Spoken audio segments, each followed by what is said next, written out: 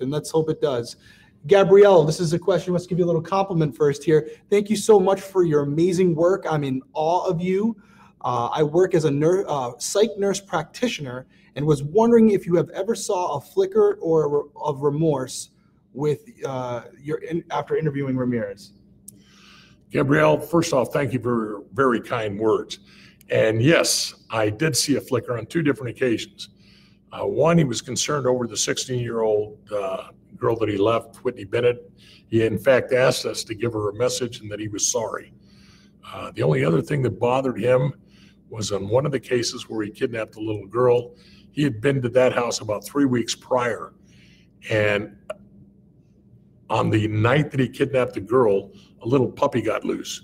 He was concerned about the puppy. He didn't care about kidnapping the girl or anybody else, but he felt sorry for the puppy.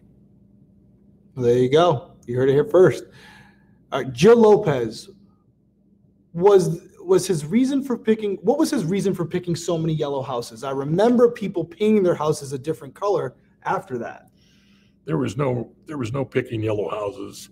Richard laughed at that and told me he thought it was probably Sinclair Paints that was putting it out just so they could sell more colored paint for residences. During that time, in California anyway, they were going through a lot of earth tones. There were a lot of earth tone houses out there. So all of a sudden somebody decided he's picking people with yellow houses. That's not the truth, and he just laughed.